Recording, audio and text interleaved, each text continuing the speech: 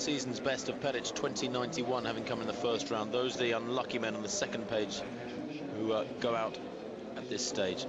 Miknovic, though, season's best 2042, but Yannis Roberts, goodness me, that is a classic tale, isn't it, Nigel, of too much being given too early. But the fact that it should come in the same day is quite startling, really, because normally when you get up and you feel good,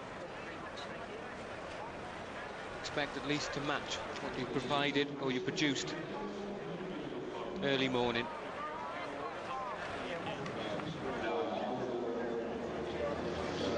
There is the leader of the competition, John Godina. It was an inauspicious start in the first round. His first putt, going back to this morning's qualification, landed at about 18.5 metres, and he's turned it round. So Yannis Roberts has gone one way, John Godina has gone the other.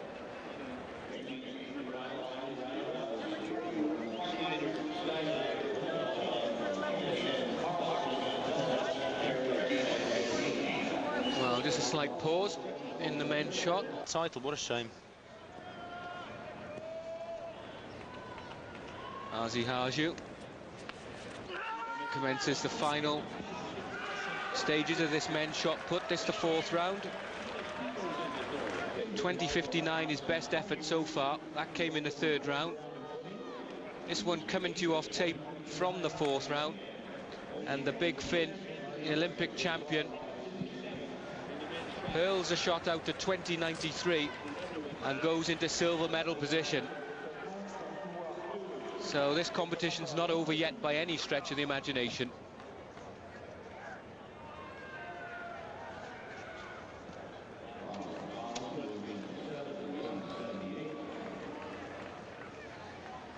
Well, there's the scene where the shot final has been contested, and as Nigel said, the crowd in the stadium this afternoon perhaps a little disappointing, particularly as there isn't a bigger gathering of spectators around that bend of the track where the shot is unfolding. Now, Martinez in third place thanks to this effort in the fourth round. Opened with a 20.78, then a couple of no throws, then a bigger effort. Not significantly bigger, but enough to elevate him into the medal positions. 20.91 there for the Spaniard. Well, he's third in the world rankings, third in the World Championship final at the moment.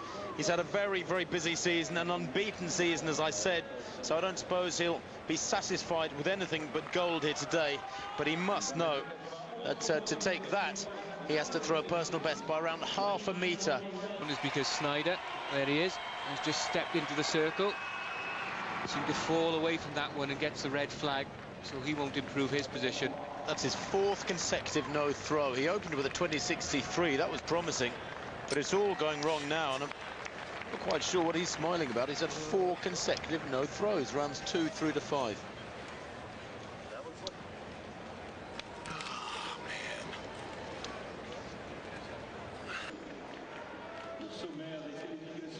Adam Nelson then. Now Nelson currently lying in second place with 21.24. That for Nelson came in the fourth round, and that's another big one from the American. Looks like the Americans are going to take a 1-2 in the shot, because we're halfway through the fifth round, indeed 2/3 of the way through the fifth round from these remaining 8 shot putters. And he has hit so much better form, such richer form this afternoon, Adam Nelson, than he had this morning. This morning, I think he threw 20.13 to just sneak into the top 12 from the 2 qualifying groups. But this afternoon, 20-4 events after this first day.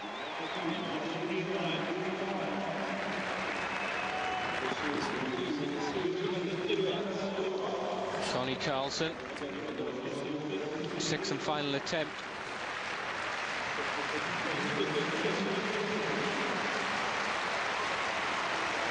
What can he produce? No, that won't improve his position. So it's Godina in first place in the gold medal position, 21.87 in the first round. In silver, Adam Nelson with 21.24. He throws next. And Haju of Finland, the reigning Olympic champion, is in third place, 2093 in the fourth round.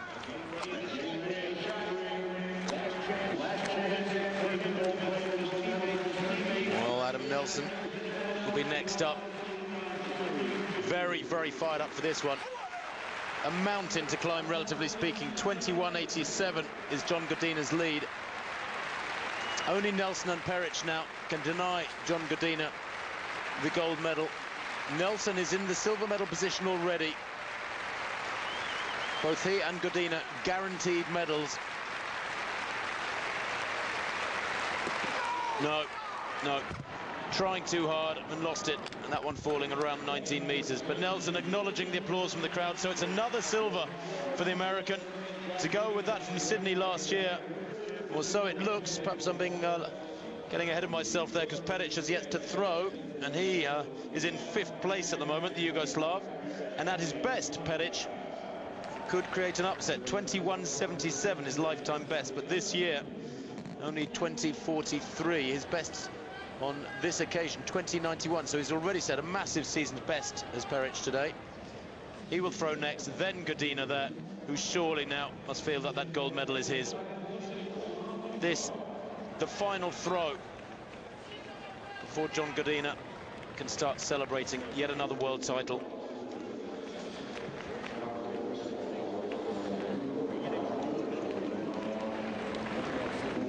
Peric then has been inconsistent.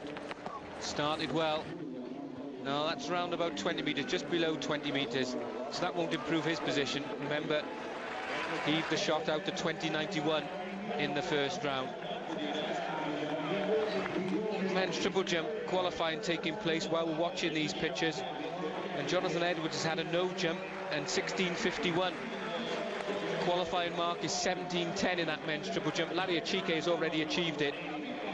So Britain's Jonathan Edwards needs to pull something out in the third and final attempt.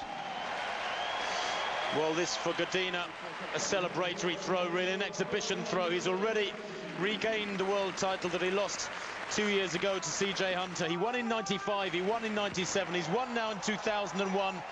Oh, and he gets the red flag after another big effort. But his winning throw, that massive opening heave in this final, 21.87.